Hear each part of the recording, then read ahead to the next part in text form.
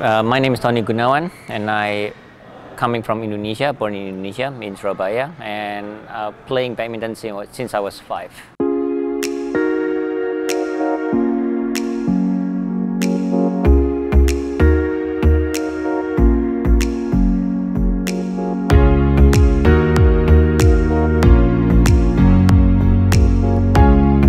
Coming from the last 30 years and playing professionally, and even today you still play professional tournaments occasionally, how have you think the sport has changed? Everyone just more focused on offense, and then keep the shuttle like tight, flat, and play offense most of the time. So whoever attacking you win because of the point system.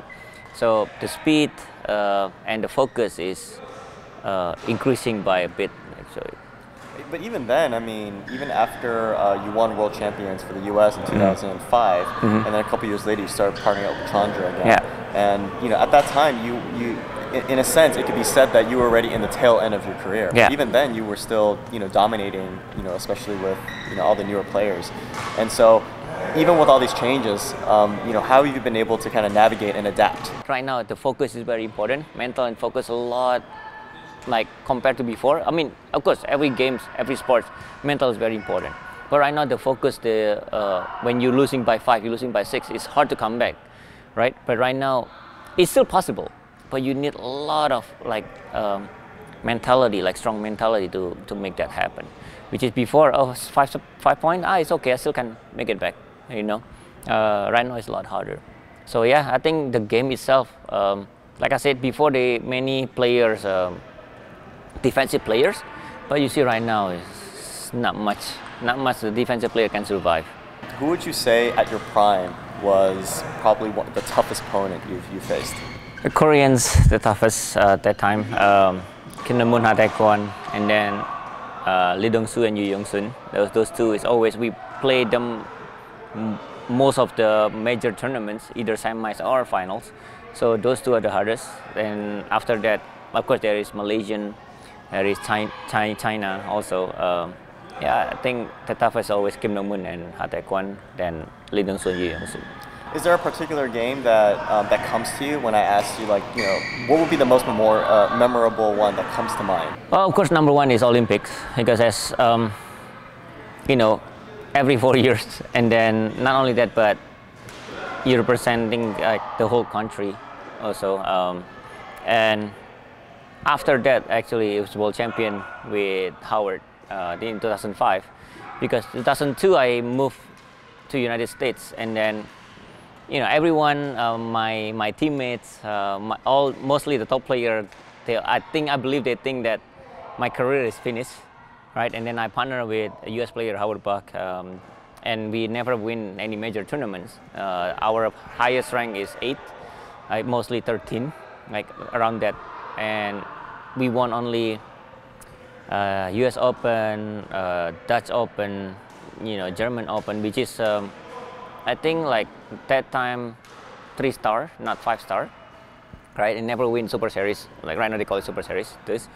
So to be able to in the finals itself in World Champion, it's already kind of like very proud already. It's already proven myself and proven to everyone like, hey, I'm still here, right? And be able to win it, that's just extra. Were people telling you that your career was done, or were you hearing from other people saying that your career was done at the time?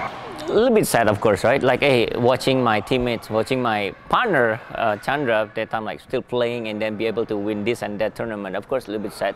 But this is my life choice, and then, to come here to learn different culture, different things that, because I'm thinking in my badminton career, world champion and Olympic, I already get it, and what else, right? What else new? So it's my choice. I never regret it, right? I'm happy right now. Be able to coach, build my own academy since 2011. Been 7 years right now, growing better and better. So yeah, I'm happy. I was actually there when you guys won in 2005, and actually behind me, sitting behind me, was Fu Haifeng from China. Okay. And I remember before your guys, the final started, I asked him, who do you think is going to win? He's like, of course, Sigurd and Chandra. What are you talking about? Like, like he was. Everybody was really confident that your home country was going to win. Yeah. I remember after you guys won and you guys went around the corner, I remember your old coach, Christian, the older guy at the wedding, he immediately came up to you and just like started congratulating you and everything. Christian, it's like father figure for me. Since I was in national team, Christian and Coach Harry IP is always be there for me, also with Chandra too, of course. So any difficulties in my mental, my training, so I always discuss with him. And he's one of a kind, like Christian Hadina is one of a kind. He always come early, like 6 in the morning. We start training 7:30, he come at 6. So if I wake up early, I already met him, then I always ask him to help me up. So our relation is pretty close. So I'm not gonna be here if without Coach Christian and Coach Harry. So like I said, they've been there and they make me like this, so I'm really grateful for them and really grateful for all my partner, like Chandra, Rexy, Howard. Again, if someone told me I'm right now one of the strongest players, it's because I have all the strongest coach, strongest partner, and strongest in world champion. I think the spectator, the vibe they are cheering give me a lot of energy. So yeah, I'm really grateful for all of this. But is there ever like a point in time where you kind of told yourself, hey, I think I'm the best in the world now?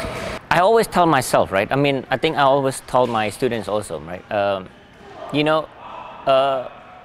Even you're the best, but the best of you yourself, by yourself, is maybe 70%, right? And all surrounding you, the one helping you, your coach, your teammates, your parents, your anything, girlfriend, whoever it is, all of them is 30%, right? So without them, without that 30%, it's not gonna bring you 100%. So that's, I think, those thinking, the one that helped me always be grateful with everyone. And like I said, but again, I also telling my students too, hey, but if you lose, don't blame anyone. Blame yourself, because yourself the one that's 70%.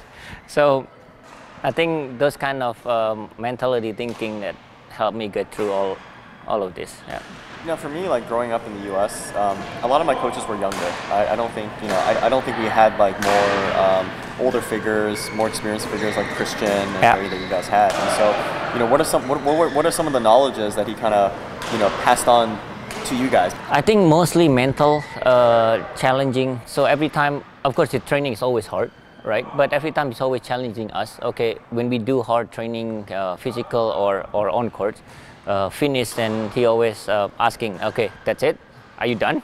Can you do more? If you're done and maybe you only quarterfinals now or semifinals now, you're not champion yet, those kind of stuff. So always challenging us to do better and better. So that's why I have the our academy. I built academy since 2011 called Global Badminton Academy, and our motto is if better is possible and good is not enough.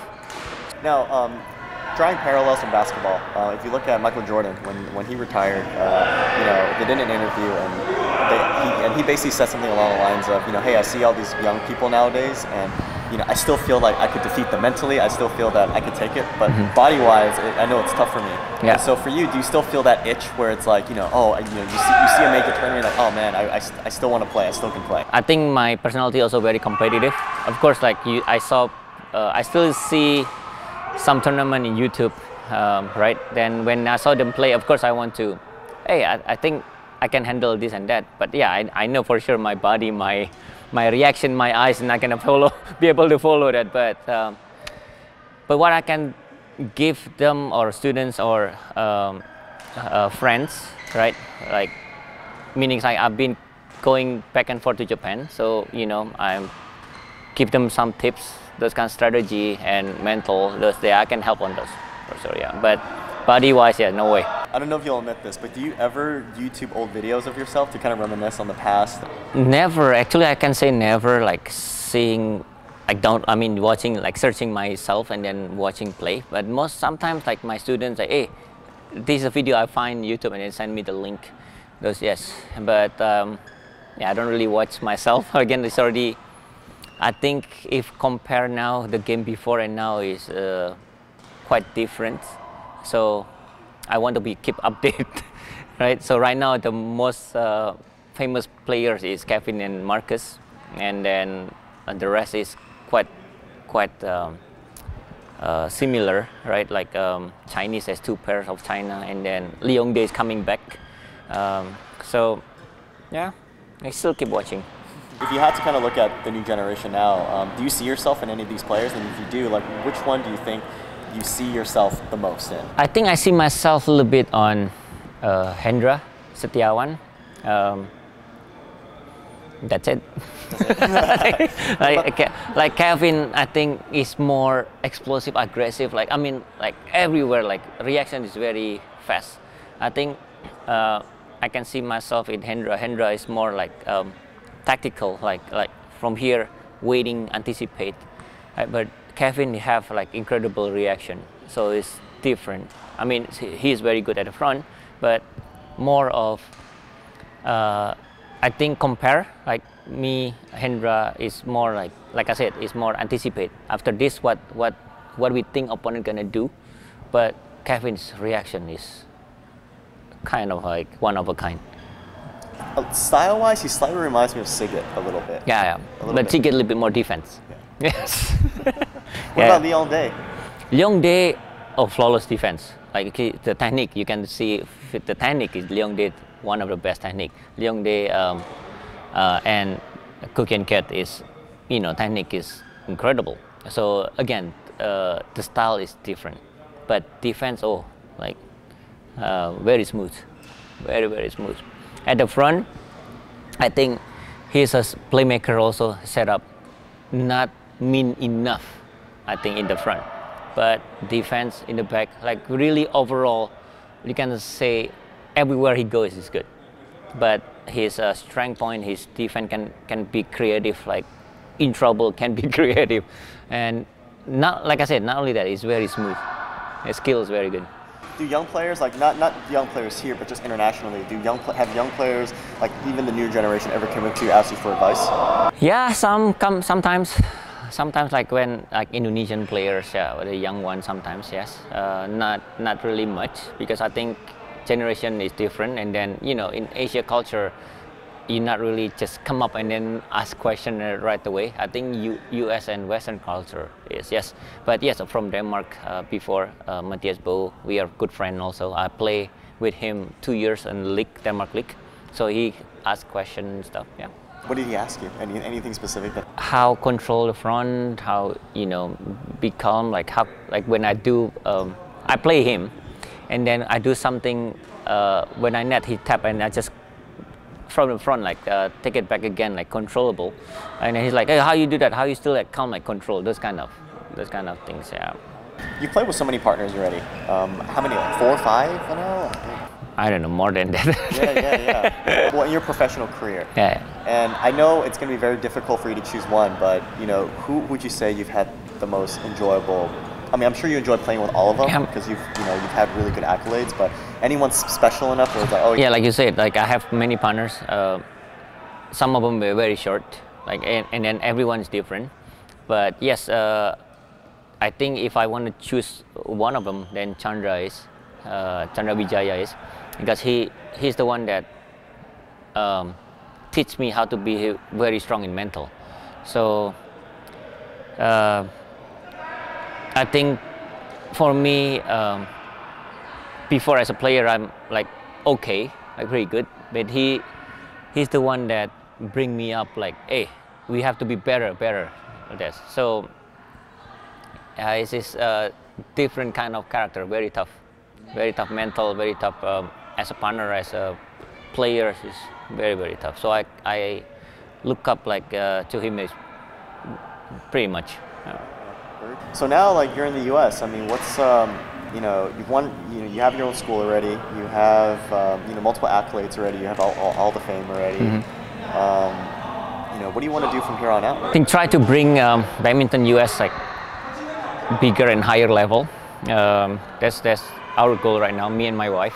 That's why we have this academy, and it's growing. We have some players doing pretty well international, even though it's not easy in US because we don't have funding, so they have to fund themselves, and then when they go to college they have to choose. Sometimes they still go to college and then they're still playing tournaments, but I'm very proud of all my students. In the future then I can make the level up there, compare with top country like Denmark, Indonesia, China, those. Of course, yeah. Why do you love the sport so much? I don't know. I've been playing badminton since I was 5, and national team. I moved here, try to go to school for 2 years, and then still come back again play. And then I'm 43 now, so I think badminton is in my blood.